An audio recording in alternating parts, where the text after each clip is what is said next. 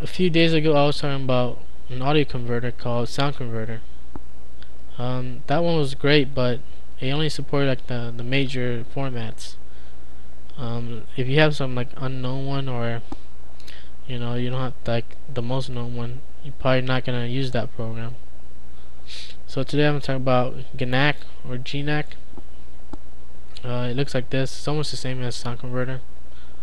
But when you click on add here,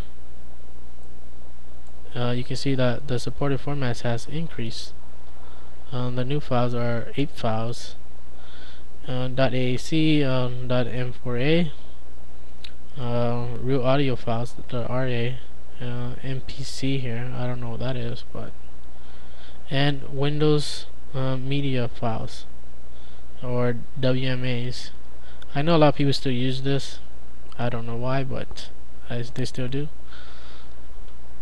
So if you have one of those formats, you can use this program to convert it to MP3s or FLAC or OGG. For this instance, I'm just gonna add in a FLAC file, and we can convert it to MP3s. Right. So we have our FLAC file here, and what you want to do is go to edit, and we're gonna do some settings in here. For this case, we're just gonna put in the same source folder, and we're gonna change to artist and title so it can look sexy like this. Close it off.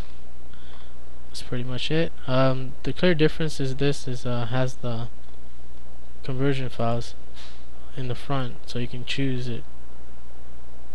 For this instance, we're just gonna use MP3s. When you click on edit here, it's not that user friendly to change your settings. Like when you go to edit, you want to change your bit rate. You have to change this number to, I guess, 10 or something. That's the max. But for this instance, I'm just gonna leave it default. Close. And let's begin converting. Click on convert. It's almost the same process. You see a progress bar down here. And we have our FLAC file that's converted to MP3s. And when it's done, just in a few seconds. So it's done, and it's over here. Now we want to listen to it. I'm just gonna hover over it.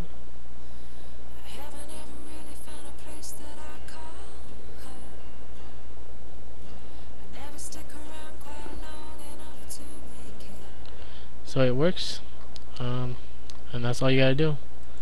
So if you have like those other formats that's not supported by sound converter, you can use whatever format that this one has, and now it's supported, and you can convert it your shit.